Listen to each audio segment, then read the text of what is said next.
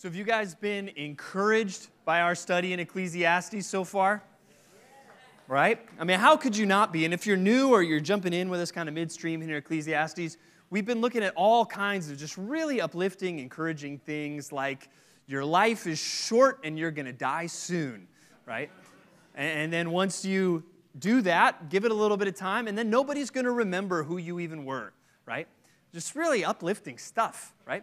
And in the meantime, there's going to be a lot of injustice, oppression, greed in the world that you're not going to really be able to solve or fix. And in the midst of all the ups and downs, twists and turns, and seasons of life, you have no control over that. Just another Sunday, with your spirit lifted up with those things. And obviously, I say that somewhat tongue-in-cheek because these are true things that God wants us to think about, and there is a purpose for those things. There's actually freedom in accepting those realities because it starts to teach us to discern between what is important and what is not. It helps us to realize that so much of what the world is running after, chasing after, is not worth it. And it begins to point us to the things that are worthy, the things that are truly important. And one thing that we have seen so far, clearly this is leading us to the conclusion that one thing that's often overvalued is stuff. People care way too much about their stuff, and they spend so much time trying to get more money to get more stuff when in the end they will leave it all. I was struck by this yesterday. I was leaving my house at 8 a.m., note that time, 8 o'clock in the morning. I was leaving my house, and I get to the end of my street, and I see more cars at the end of my street than I've ever seen as long as I have lived here. I mean, what in the world is going on? What are all these people doing here at 8 o'clock on a Saturday morning? And then I saw a sign that said, estate sale, 9 a.m., right? So even an hour before, they're literally circled around the block for this estate sale. Now, don't get me wrong. I'm not saying estate sales are wrong or that you shouldn't go to estate sales ever. I was just saying the picture of that, right? Here's this person, they're dead and gone, and now all their stuff is up for sale, and people are lining up around the block for it. And give it a few more years, and some of that stuff is going to end up in their estate sales, right? It's stuff, it's here, and then it's gone.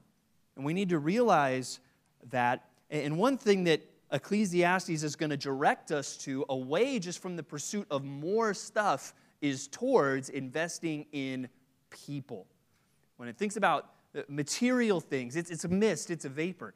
But when it comes to people, well, now we're talking about something with more substance to it. And we're going to see more of that today as we continue our study, this time in Ecclesiastes chapter 4. So take your Bibles, open up to Ecclesiastes chapter 4, where today we're going to look at verses 7 through 16. Ecclesiastes 4, 7 through 16. And we're kind of slowing down a little bit in our study because in those early passages, it sets some pretty big things, sets the big picture for us, of those things, that life is short, we don't have control, so we need to trust in God. We need to be content with what He has given us and even enjoy that, be faithful in that. But now it starts to get into some more specific things where it's like, okay, that sounds good, enjoy life, be content, but what about all the injustice, oppression, and greed I see out there in the world? And God's solution is, well, hey, start with your corner of the world that you've been given responsibility for, and not only be faithful in that, but be content with that. That's the start. And that idea of really even thinking about our work and our responsibility, that's kind of the bridge into our topic today, where we'll look at not just work, but also then relationships and how we should think through those. So let's read our text together, follow along, starting in Ecclesiastes 4:7. Again, I saw vanity under the sun, one person who has no other, either son or brother, yet there is no end to all his toil, and his eyes are never satisfied with riches, so that he never asks, for whom am I toiling and depriving myself of pleasure? This also is vanity and an unhappy business. Two are better than one, because they have a good reward for their toil. For if they fall, one will lift up his fellow. But woe to him who is alone when he falls and has not another to lift him up. Again, if two lie together, they can keep warm. But how can one keep warm alone? And though a man might prevail against one who is alone, two will withstand him. A threefold cord is not quickly broken.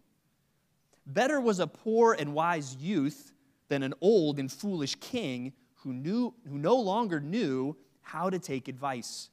For he went from prison to the throne, though in his own kingdom he had been poor. I saw all the living who move about under the sun, along with that youth who was to stand in the king's place. There was no end of all the people, all of whom he led. Yet those who come later will not rejoice in him.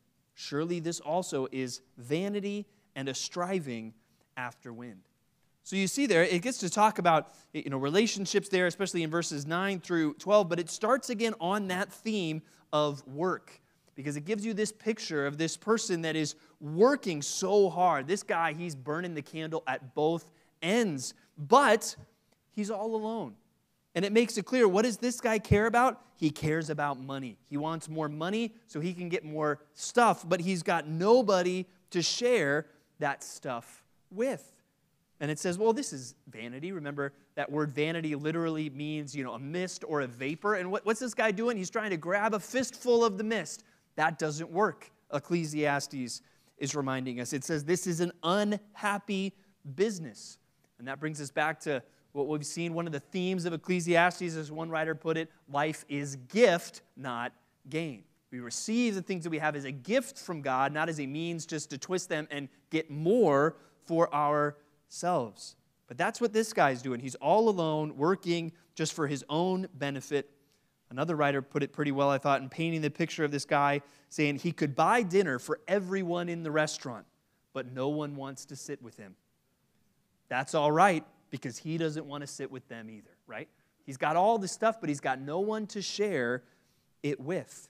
But what we're going to see is while stuff and the money, that's not what's important. What it's going to pivot to in verses 9 and beyond is people. That's something that is important. So put this down for point number 1 this morning. Work ultimately for people, not profit. Work ultimately for people, not profit. And before you business majors in the room remind me, well, if you don't have a profit, you're going to go bankrupt, and then what can you do for people? Notice the word ultimately in there, right? Obviously, for a business to be successful, yes, it needs to make a profit, but we're talking about what is the ultimate goal. And not just in a hypothetical business, I'm talking about you and your life. Is the priority on people, or is it on profit? And it describes this guy in verse 8, saying his eyes are never satisfied with riches. The world wants to sell you a lie that more money equals a better life or the good life, where Ecclesiastes has been saying no, because you're going to die and you're going to have nothing. And you might be rich, but you're going to get buried next to a guy that's poor and you'll be the same, right? It's not worth it. And the Bible consistently, not just in Ecclesiastes, but all throughout, warns us of the danger, especially of desiring riches. It speaks even of a danger of being rich. Jesus said it's hard for the rich man to enter the kingdom of God. But even stronger when it comes to that desire to be rich. Turn with me to 1 Timothy chapter 6. We've looked at a few different things in this passage throughout our study of Ecclesiastes. But look again with me at 1 Timothy 6, starting in verse 9. The words before might be familiar. A few weeks ago we talked about, but godliness with contentment is great gain. But look at what it says at the end of that section, kind of the opposite of contentment. Verse 9 says, but those who desire to be rich fall into temptation, into a snare, into many senseless and harmful desires that plunge people into ruin and destruction. For the love of money is a root of all kinds of evil. It is through this craving that some have wandered away from the faith and pierced themselves with many pangs. Warning, don't desire to be rich. It leads people to senseless and harmful desires and ruin and destruction. And God wants to keep you from that. The hard part of that for many of us is we think, well, yeah, I'm good there. I'm not desiring to be rich. Because almost nobody in this room thinks of themselves as rich. You think of rich people are people that have a lot more than you. And I only want a little more than what I have. So I'm not desiring to be rich, right? Because they have a lot more. And I'm okay if I just get a little bit more, right? We're fooling ourselves when we say that. I mean, for one, just the practical reason that pretty much everybody in this room is pretty filthy, stinking rich when you consider the whole world, all of history. You guys are all loaded, right? We all are, comparatively. And so we are rich in this room. But also, we just need to think that's also not a biblical way to think, well, I'm okay because I just want a little bit more, where Solomon has been trying to tell us now for 3 into 4 chapters, be content with what you have, right? That's where contentment is going to come from. Not just settling for a little bit more, but being content with what God has given you. Where the world is always wanting to get you to ask for more, more, more. If you just had more money, you would be happier. If you had a bigger house, you would be content. Where that is not biblically true. And more is a very dangerous word. And that's where, again, we have to check our hearts, because there might be a time where it's like, I think it would be good to buy a bigger house or something else, right? And that's where we need to prayerfully consider those decisions, because if we're thinking, well, that will make me content, that's what the Bible wants to warn us against. And again, we need to think about our own culture. We live in a very materialistic culture in the United States of America, and I think even right now in the Treasure Valley, a place that's growing so much, a lot of people could be operating under this idea, well, if I just get more, then my life will be good. And the Bible's warning, especially if your desire is to be rich and always wanting more, that's going to lead you into destruction and ruin and harmful and senseless places. And God wants to keep you from that. And God is saying, what's more important than that is people. So even as you think through your own life, one place I think God would even want us to start, it starts there in Ecclesiastes. It mentions he doesn't have a son or a brother. It goes to family. What about every one of you when it comes to your family? Are you prioritizing them? And it's so easy for people to think and justify, well, I'm doing all this so I can get stuff for them. And especially parents in the room, be reminded what your kids need more than stuff is you, right? And if that starts to get in the way of that, that's going to create problems. One pastor commented well on this, I thought, just even in counseling, and you realize this, you don't come across people, especially as they're young adults, that are just really kind of messed up or grieved because it's, my mom and dad, they really loved me, they really cared about me, but all we ever had was used cars. And I just don't know how I'm going to live life now, right? That's never happened. But you do meet people that grew up and they had everything they could have ever wanted. But there wasn't really a relationship in the home. There wasn't care in the home. And that creates problems downstream. So you can think about this, whether you're parents with kids or even grandparents with grandkids, or maybe some of you that are thinking now of your aging parents. And we can get so caught up on stuff when God has given you all of these relationships, and all of them you only really get for a season. You got kids in your house right now, blink, and it's going to be over. You've got parents that are still alive. How much longer is that going to last? Treasure those things. Put a biblical priority. Obviously, we can idolize those things to an extreme, but there is a biblical priority that all of those things should have. The goal is not just gain, because that's just grabbing a fist of the mist. The goal is people. And as you think about, though, maybe getting back more into thinking about the workplace, God gives us some thoughts for that. Let's turn now to Colossians chapter 3. And again, it shows us it's not just about the paycheck. It's not just about the bottom line. Colossians 3 speaks to the bondservants and the masters. And I think in some ways that we can think of that in terms of, well, a lot of people here, you might be an employee, you're working for somebody, or you might be an employer. You've got people underneath you, and God wants to speak to both of them, saying, hey, there's a bigger priority than just the business, than just the profit. In Colossians 3:22, he says, bondservants, obey in everything those who are your earthly masters, not by way of eye service as people pleasers, but with sincerity of heart, fearing the Lord. There it gives us another thought. Our focus should be even on the Lord. Whatever you do, work heartily as for the Lord and not for men, knowing that from the Lord you will receive the inheritance as your reward. And there when it says don't work for men, I don't think it's saying don't work for men in the sense that your work should benefit others. It's warning us against, as it said earlier, the idea of working for men as a people pleaser, and even just I'm working for them because they are a means to an end, and that end is some kind of financial reward from them. I'm working them for a profit. No, I'm working for the Lord and trusting that He will bring the reward. There's more to work than just your paycheck.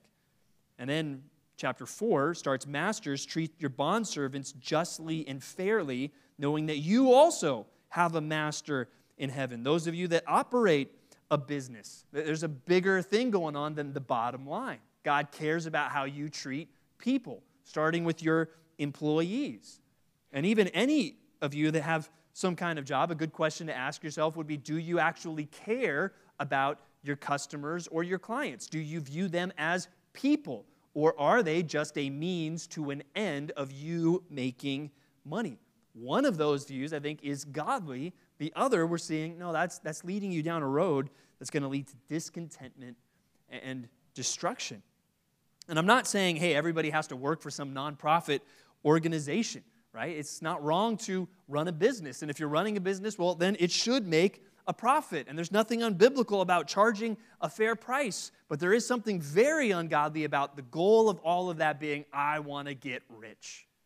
That is something God wants to warn us about. A more godly desire is, I want to serve God. I want to do something that's going to benefit other people. And I want to provide and support for the people that God has given me in my life. Now, all that we've talked for is kind of actually familiar. I mean, how many movies could we come up with that this is the basic plot line? Some workaholic that realizes their job isn't going to fulfill them, and look at all these people that I've been ignoring, right? The list could go on. And so even Hollywood can get this right from time to time. And so we want to do more than just see the problem. We want to get to what's God's solution for it. So let's keep going. Back in Ecclesiastes chapter 4, let's look at that next section. Starting in verse 9, 2 are better than 1 because they have a good reward for their toil. He's just starting off by reminding us there's something beautiful about sharing life with others. And as we're going to see, it's actually God's design. Even in business there, it's saying that there's a reward that comes from sharing your work and your responsibility with somebody as opposed to just using it to get more for yourself. And then in verses 10 through 12, it gives us a bunch of pictures that should get us, especially when you think of them through the lens of the ancient world in which Ecclesiastes was written, just the ideas of protection and safety that come with companionship and partnership. Verse 10, for if they fall, one will lift up his fellow, but woe to him who is alone when he falls. I think of someone on a journey at night. There's no street lights. Right? All you've got is the moon and the stars, and it's dark, and you fall into a ditch, and you break your leg. Well, if you don't have anybody with you, you're in big trouble then. But if you've got somebody, they can help you. And even some of this, we see these ideas in our modern culture. Have you seen those commercials recently for the Apple Watch? You know, giving you this feature that, hey, if you're a mountain biker and you get in an accident, your Apple Watch can sense that and call 911 for you, and look how it saved this guy.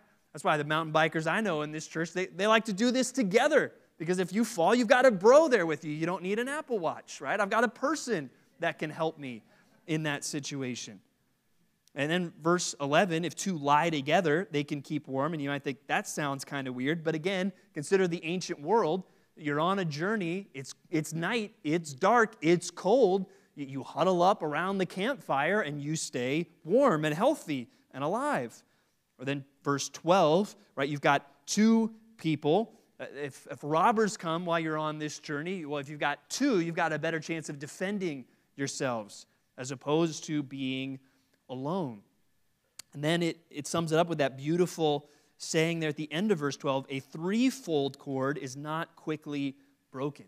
And that's where some of you might say, oh yeah, I know this one. The 3rd strand of the cord is God.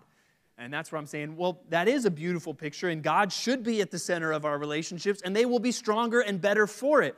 But I don't think that's what this verse means in its original context. I think it's just saying, man, look at all these benefits. 2 are better than 1.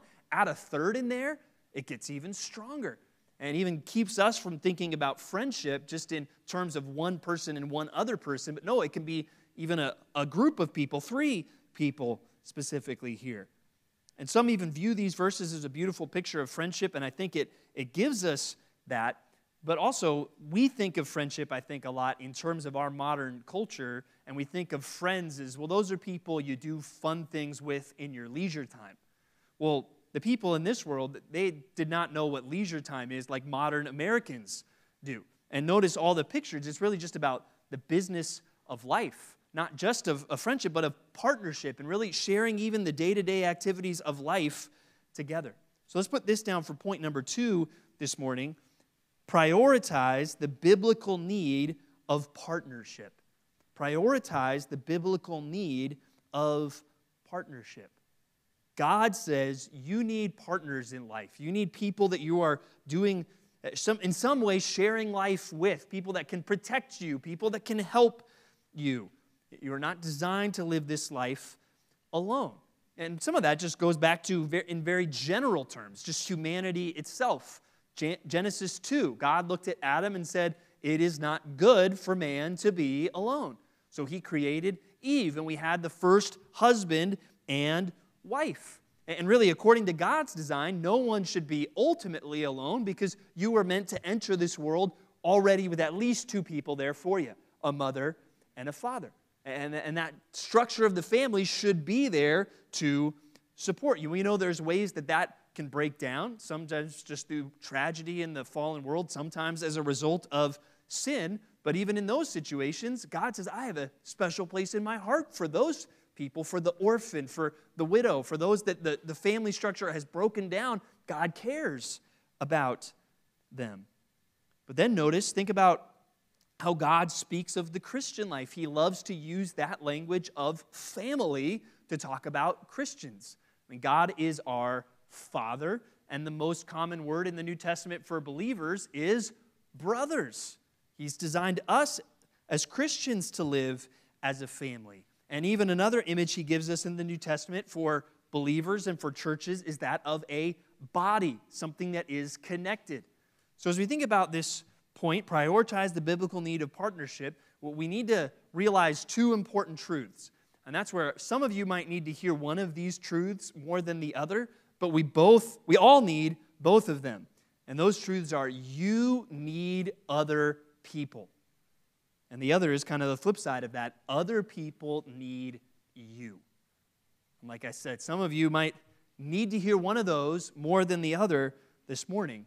But God is calling us to step into both of those realities. You need other people.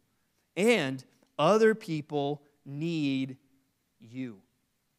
Let's kind of think a little bit about that first one. You need other people. You will not be the kind of faithful and fruitful Christian that God wants you to be without other believers in your life, because you need the help of other people. And again, that goes back to that image of the body. In 1 Corinthians 12, it says, the eye can't say to the hand, well, I have no need of you, right? You need that. And the hand can't say to the eye, well, I don't need you. I mean, just go home this morning, do a quick experiment, and close your eyes and try to, find something and pick it up. How's that going to go? Well, not well. Something's going to get spilled, so maybe don't actually try that at home, right? You need your eyes for your hands to know what they're doing. Well, try it the other way. Tie your hands behind your back and try to pick up something, right? Have you ever tried to pick up something with your eyelid before? It doesn't work out very well, right? We need the different parts of the body. And so you need other people. But then the flip side of that is other people need you. And often people forget that. Forget that other people even in this church need your involvement in their life. Again, we can start with your family, your physical family that God has given you. Are you supporting them? Your spouse, your children, your parents, whoever else that may be in your life. But then what about your church family?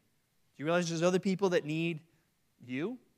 And even you might be thinking a lot about your family, and obviously there's an importance and there's a place for that, but are you mindful even of people in the church that might not have the family support that you have? They might be more isolated in that situation. What about people who are single or widows or situations like that? What about those that they have a family, but it's not maybe a strong family like you have? Are you thinking of them? And you might be thinking, well, man, I got a great threefold cord that, I've got some good friends, and it's easy to kind of start thinking, well, I've got mine, I'm good. Or you might forget, well, there's someone else that's out there that's not attached to someone else, and they need that encouragement. And that's where we've got even these two realities where some of you really need to realize, hey, you can't go it alone. You need other people.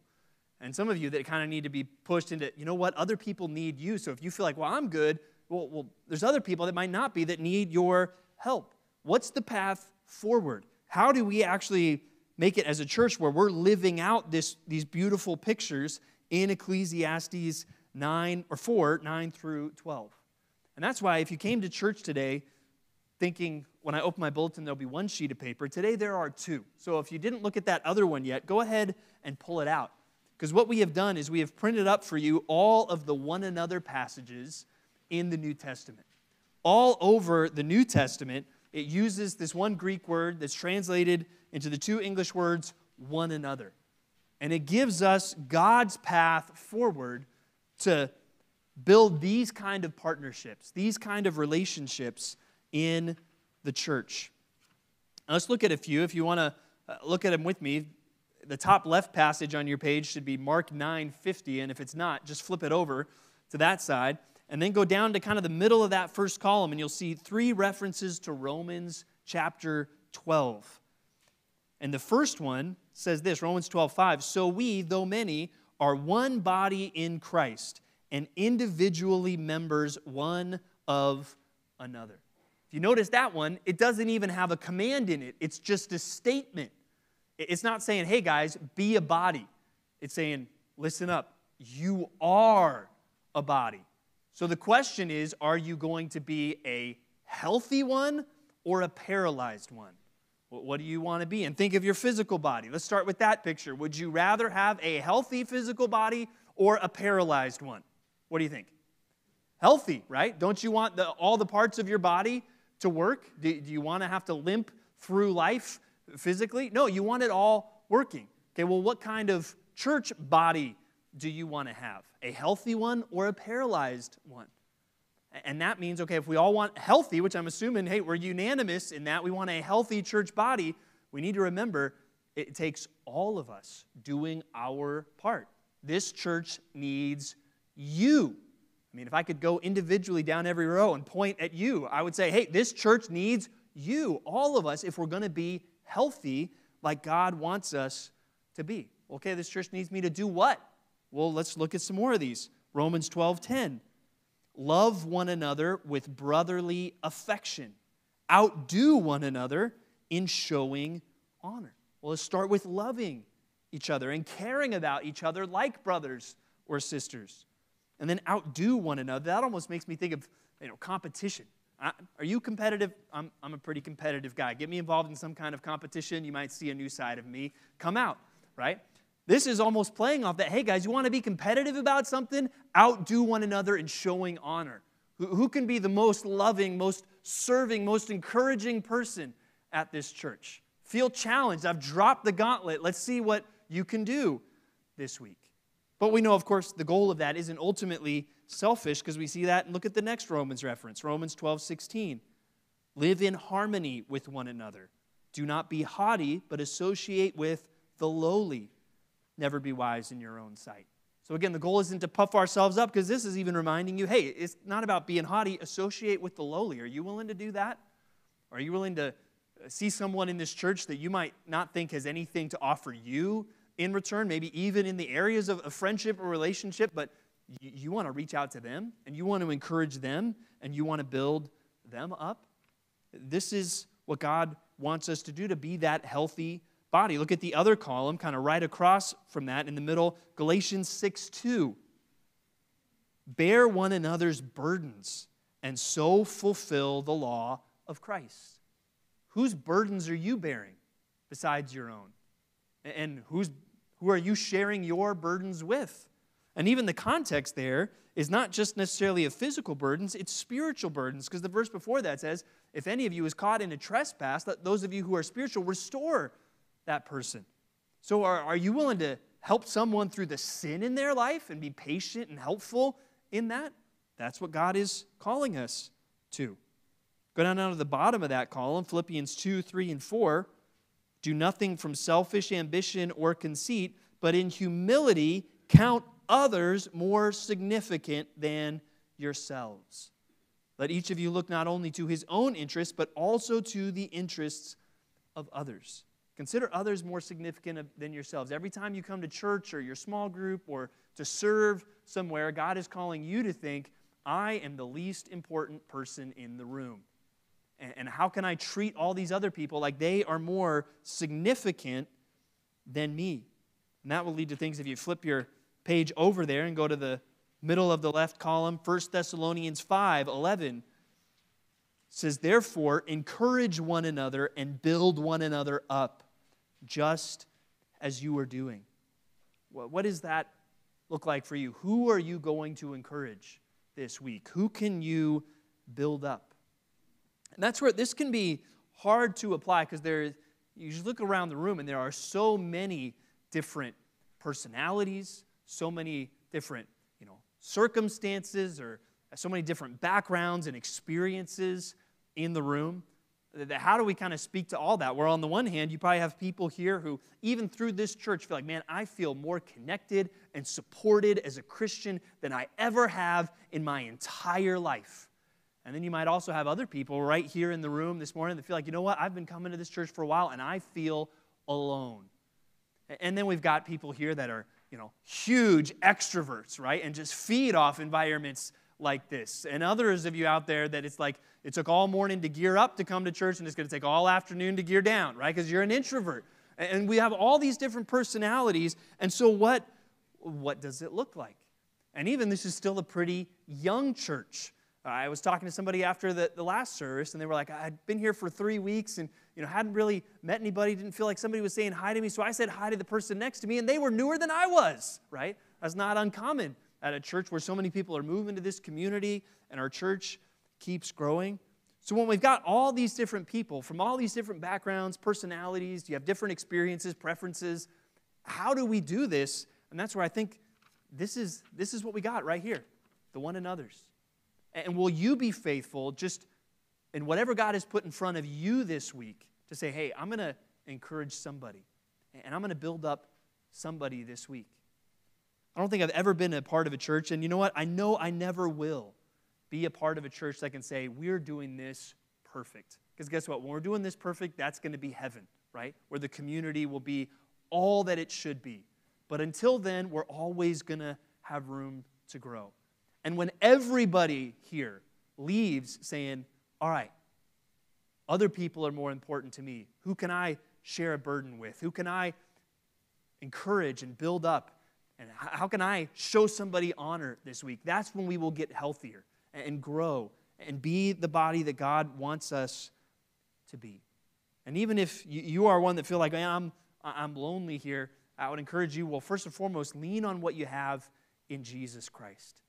And then faithfully step forward and say, well, I'm going to try to be there for somebody else, even if I feel like there's nobody that's there for me. And that is hard. How do we do that? I mean, any of us, we're so wired to think me, me, me. How can we think of others?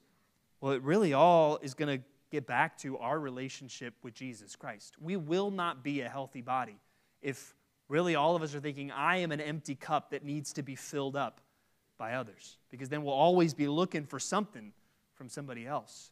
But when we realize, well, I've got Jesus, and Jesus said, whoever believes in me, out of his heart will flow a spring of living water. Well, man, I'm ready to pour myself out, because ultimately, I'm not needing something from others. I've got what I need in Jesus. And when we think that way, I think we'll find more of these healthy partnerships and even friendships within the church. Hopefully we'll see a lot of 3 and 4 and 5 strand or 2 strand cords in this church of people who are practicing the one another's, partnering with one another, sharing burdens, encouraging one another, loving one another with brotherly affection. Like I said, this isn't a perfect science. We've all got room to grow in this. And our last part of our passage will remind us some of the isolation that happens in communities or even in churches can be self-inflicted. And I think we're going to see some examples of that in the last portion. If you look at verses 13 through 16 again, you see this kind of interesting story that really revolves around two different characters. You've got this poor, wise youth, and you've got this old and foolish king. And I think we're going to see in each of those characters a warning here. It says that the old, foolish king, he doesn't know any longer how to listen to advice. He won't listen to anybody anymore. And it seems that maybe even partly because of that, he's going to lose his kingdom to this poor, wise youth who has seemingly gone from prison and poverty now to the throne. And this young guy, he's going to be immensely popular. Verse 16, there's no end of all the people of whom he led. But even that popularity is going to fade. Political popularity is fickle. And if last week you felt like, hey, I took some shots at the government, well, this one reminds us the citizenry doesn't have it all figured out either, because they can be up and down and all over the place in their thinking and their desires. And so you see this poor, wise youth who's going to be king and this old, foolish king, neither of them are alone in a literal sense. It seems that actually they're both surrounded by people, but they all experience what I would call a practical isolation, where they might have people around them, but practically they are isolating themselves. Let's put this down for point number 3. Beware the dangers of practical isolation. And what are those dangers? Well, we're going to see kind of one lesson from each of these characters in verses 13 through 16. The obvious lesson from this old, foolish king is he doesn't know how to listen to anybody anymore. Well, that's something we can all struggle with from time to time. We can forget how to take advice. And for some of you, that looks like just not seeking counsel at all. You're not seeking others' input as you make decisions or think through things in your life. And that's not necessarily all nefarious. Some of it just comes as you mature as a person. You want to be independent in a right way and making your own decisions and not just waiting around for somebody to tell you what to do. There's good that comes from that. But if we take that so far where I'm not even going to listen to other people, I'm not even going to seek advice, we've gone to what the Bible would say is a dangerous place. And how many Proverbs speak to that? Here's one, Proverbs 15:22. Without counsel, plans fail, but with many advisors, they succeed. But then, another way to practically isolate yourself, even in that realm of ignoring counsel like this king, is really only listening to the counsel that already agrees with what you already think. Have you ever done that or seen that? I think I should do this. Let me ask somebody, hey, I'm thinking about doing this. What do you think? I think that's a horrible idea. Oh, okay, thanks. Person number 2, hey, I'm thinking about doing this. I don't know about that. Maybe you should pray. Okay, person 3, 4, 5 says the same thing, but person 6, oh yeah, that's a great idea. See, godly counsel right there, right? And we have our own bias in the situation of what we already think, where sometimes we need to step back and say, okay, yeah, but most people are saying this is not wise.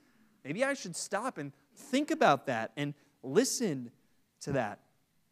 Well, one thing I think maybe the most problematic and popular is starting to believe this idea that nobody understands me.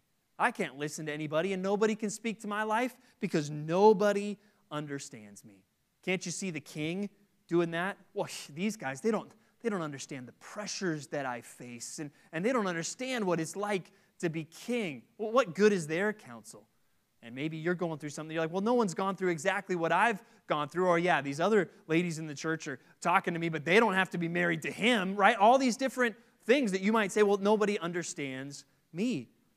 And that's where on one level that's usually not accurate, and there's a lot of false assumptions there. There also can be some legitimately difficult and even hurtful past experiences that you have.